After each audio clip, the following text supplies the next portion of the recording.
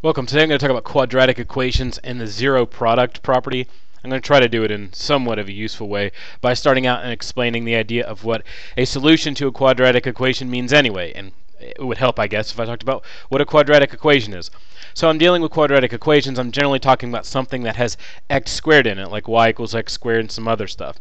The shape is the little kind of U shape that's right there. That's what you're looking at. So if you have a quadratic equation, it should have that U shape. Specifically, when we talk about solutions, we're talking about the idea of, where does it hit the x-axis? When I say solutions here, I mean, okay, if I graph it, where does it hit? Right on the x-axis. So when y is equal to 0. So essentially, anywhere on this line that it hits, those are the solutions. So you can see in this one, it's here and here. So at positive 5, so I could say that x is equal to 5 and x is equal to 9. And the key issue that you're really dealing with here when it talks about the zero product property is the idea that it's only when y is equal to, y is equal to 0, so when you're on the x-axis. We're going to kind of lock that in and see if we can solve for it. That's the goal of the zero product property. In some cases, you get extremely lucky and they go ahead and factor it out for you. Hopefully you've done some polynomial factoring where you had to use, I talk about slide and divide, but you may just have x squared minus 14x plus 45 like this one, and you would factor it into x minus 5 and x minus 9. Well, the goal is that if you have it set up that way and it's already factored, and it says equal to 0, the zero product property talks about the idea of, well, let's just set them equal to 0 separately. So x plus 1 equals 0. Well, to solve it,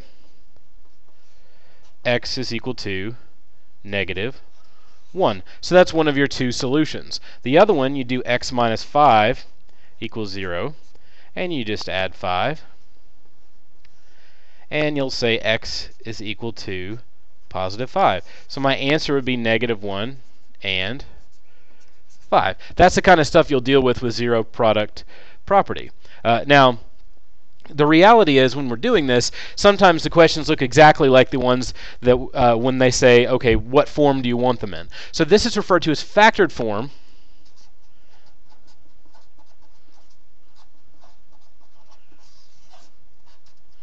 And these are referred to as solutions. You'll need to know that because, as you can see, the signs are different. Because when you set it equal to 0, you move it to the other side, it changes the sign. So depending on what the question asks you, you need to adjust your answer. It's not a serious change. I mean, it's nothing that you couldn't get your head wrapped around. It's just you need to know that in case you don't know it. So let's do the other one. 7x minus 2 and 5x minus 4. So all we're going to do the zero product property is just set the first one equal to 0. So add 2.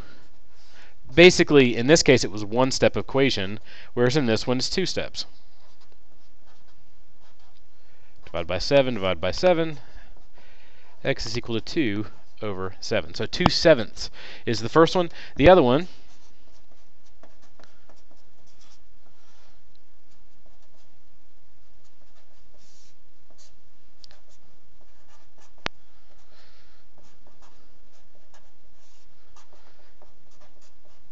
so my answers are going to be 2/7 and 4/5. Pretty simple stuff. Well, why the heck would you set it equal to 0? The reason that you would set it equal to 0 is based on this idea here. They want to know where the zeros are, so instead of saying y equals, like they do here, and then you get this graph, they just set this ahead, this x set up the quadratic equal to 0, and then they just factor it and solve it. It's sort of like a visual representation would be in the graph, whereas you could get a more of an algebraic solution set answer doing it this way. Sometimes it's nice to be able to graph it. Sometimes you get fractions and it's difficult to tell. So, if you're going to use a calculator to do it, you'll get weird decimals sometimes that you don't already know. That's why they offer you multiple ways to do it. So from here, let's look at one that's not already factored. Here's one that's not already factored. So I need to factor it. If you haven't seen stuff on factoring before for polynomials, you should go back and watch that stuff. I'm not going to get too deep into it. I am going to say that here's my 15 and here's my 8. I need to think of the factors of 15 that will give me 8. This sign is important. It tells me my answer signs are both going to be the same. If it was minus, they'd be different. I know they're both plus, by the way, because if they're the same, this sign tells you what they are. So it's x plus something and x plus something else. If I do a factor list for 15, I do 1 and 15 and 3 and 5. Well, 1 plus 15 is not 8, but 3 and 5 is. So here and here. Now those are set equal to 0, so I just need to do them individually equal to 0.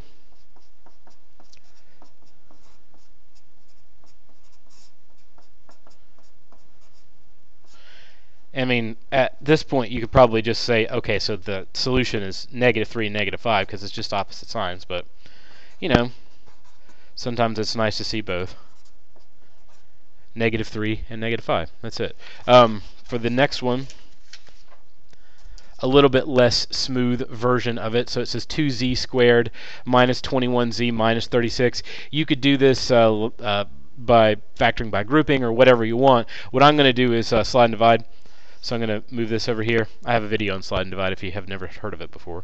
So z squared minus 21z minus 72. And I need to factor 72 to find 21. 72 divided by 1 is, of course, 72. And then you'll go down, and, of course, you know, 8 and 9 are a really nice set that we can... I'll drop my pen there for a second. So 8 and 9 is a definite set, but since it's 21, you're looking for something that's a little bit more obscure, and 3 and 24 certainly fit that bill. 2 and 36 works as well, but in this case, the 3 and 24 would give it to me. This sign actually says that the factors are going to be different, or my answer choices, I'm sorry, the factored form. So one's going to be x plus and one's going to be x minus. The signs of the factored form, that's what I meant to say. I need it to be -21, so the key here is I need to put the 24 behind the minus, because -24 plus 3 gives me -21, so I'm going to put it here. And then 3. Then I need to go back and do my, that was the slide, go back and do the divide part. I'll divide by the 2. That's why I was circling it earlier, to remind myself. This one doesn't reduce, so I'm going to slide it back up here, 2x plus 3. And this one does work, so x minus 12. From here, I can go ahead and just do a little bit of setting them equal to 0.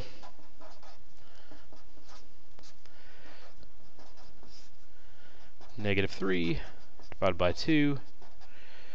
X is equal to -3 over 2. And in the other case, x minus 12 equals 0. X is equal to 12. So my answers are -3/2 and 12.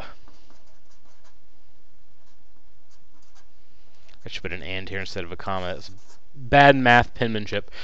So that's the setup. I'm going to show you one more just because it's got a weirdo outlier. Occasionally you'll get one that factors out like this, where you just factor out the common factor.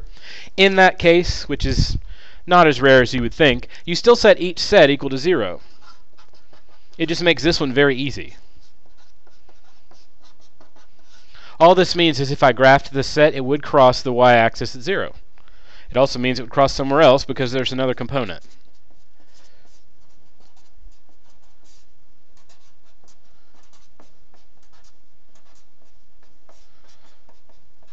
X is equal to 3/7, so my answer would be 0 and 3/7. So the big deal is all you want to do is set each factor set equal to 0 and solve. If they ask you for a factored form, then you want to give them, I'm trying to grab one and my hands are slippery today. The factored form is this.